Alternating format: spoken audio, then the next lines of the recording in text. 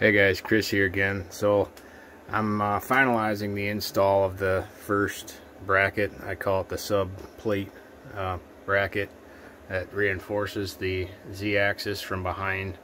I was all out of roll-in M8T slot nuts, so I went ahead and got some longer flush mount countersink screws that go all the way throughout the back side, and I've just got a nut on the back of the subplate. So the holes that I put in there happen to line up perfectly with the holes that were already in there, because I stuck with the original 40/40 standard.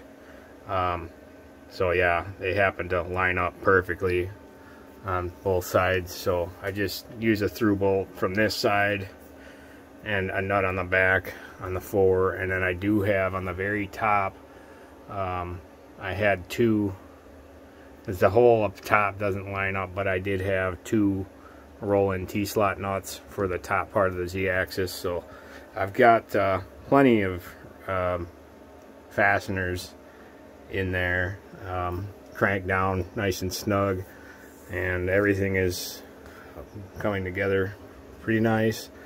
So I got this square here that I use, to hold up against the I faced my wasteboard before I started this all, so I had something flat to the machine to reference against.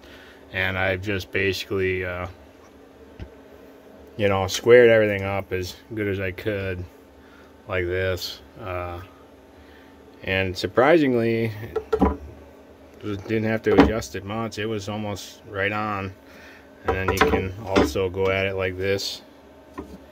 You can check it like that as well. And it's pretty darn straight. So everything is, like I said, looking good so far, and I'm about to start installing the other extrusion, and then the bracket that goes on the front that holds the spindle mount, both of them. So that'll be in the next video.